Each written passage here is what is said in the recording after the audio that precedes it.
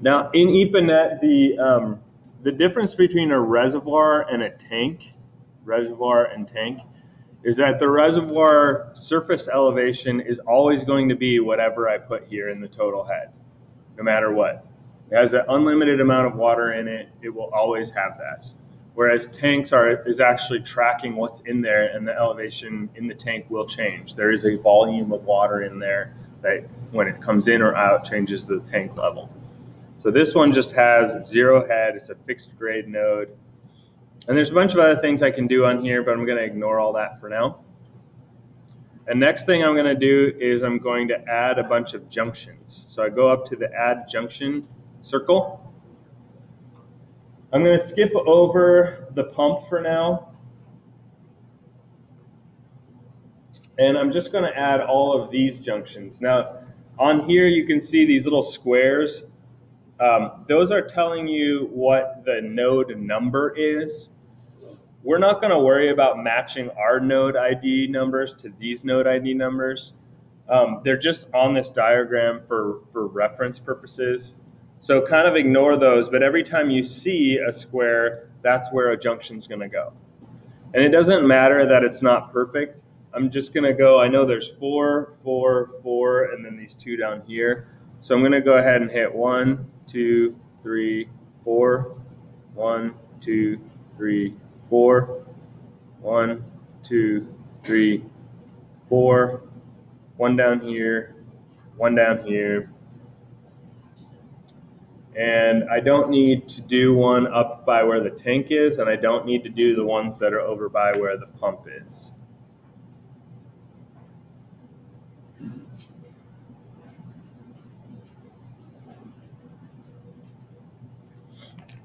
Now all of those, if I go back up to my arrow and I click through them, all of them should have an elevation of 25.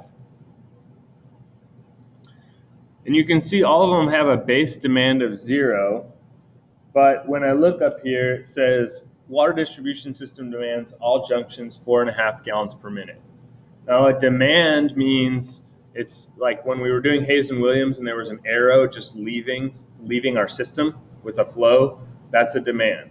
It's taking water out of the program, it's leaving. Someone's turned on their tap and it's leaving the system. So I need all of these to have 4.5 for the demand. So I could go through and I can just click one and I can hit 4.5. And then I could click on another one and it'll be 0. And I could change that one to 4.5.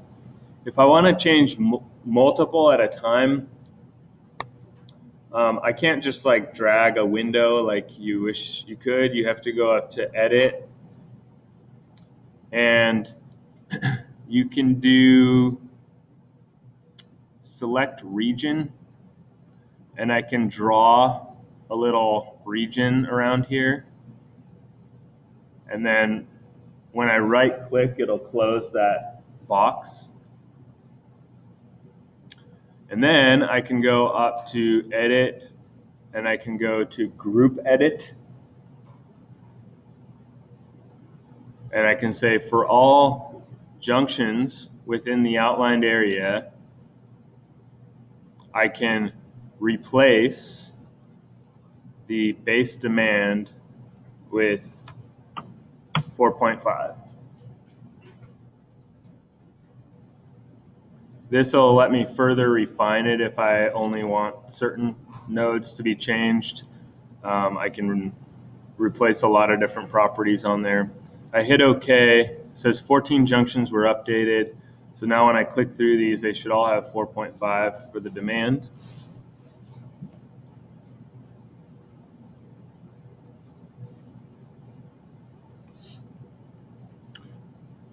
All right, let's throw the pump and the tank in. So next step is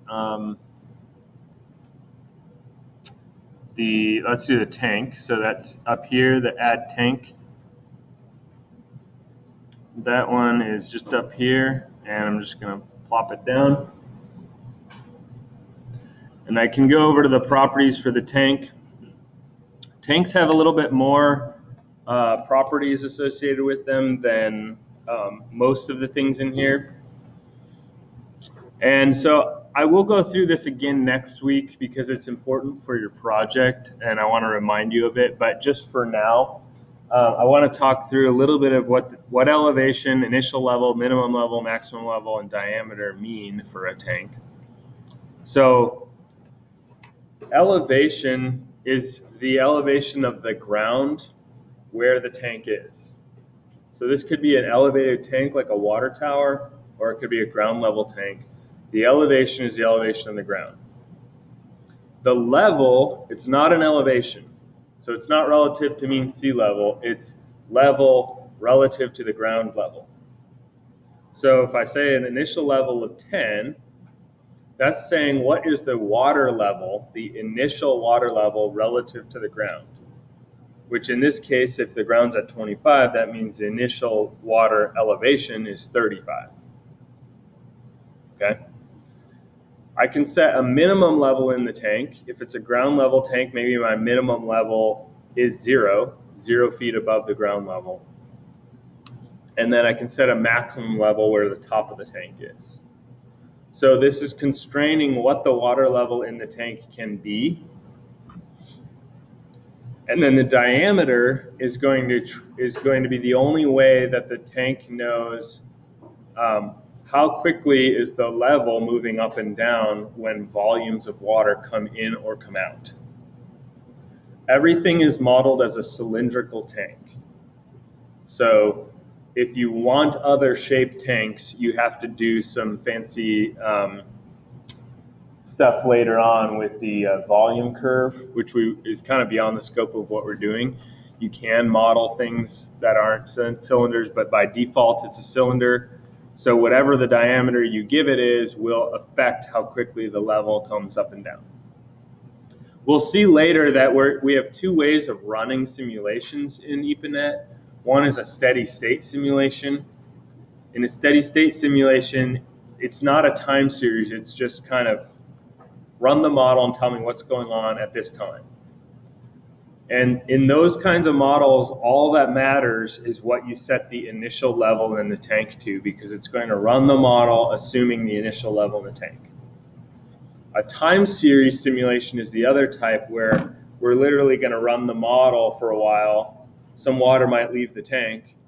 Then at a later time, it's going to do another time step and it's going to re-update all the nodes based on the new level in the tank, and so on. So then it's actually tracking the volume in the tank, and it matters what you put for the diameter. For this purposes, we're only going to be doing a steady state simulation. So it doesn't matter really what we put for the diameter, but it does have one on there that the diameter is 44 feet. So we can put that in for the tank there. This says the,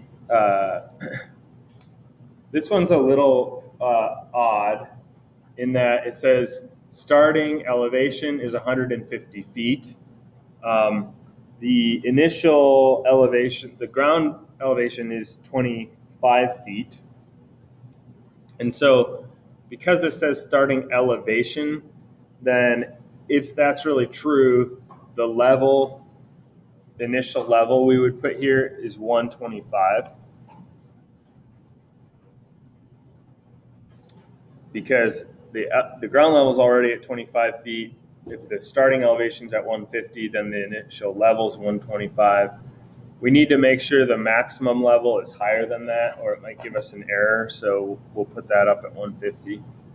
Honestly, I'll need to check in a minute. I can't remember if this is right, and it's really supposed to be 125 as my initial level, or if I'm supposed to set this to 150, but I'll check in a minute after we're done. Okay, so that one's good. I'm now remembering that actually I do need to add 2 junctions over here on either side of the pump. So let's go back to add junction and put a couple here.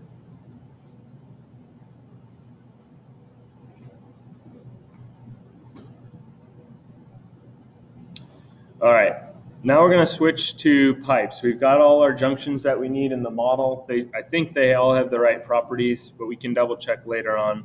We're going to go up to add pipe. And let's just start by adding, say, this pipe.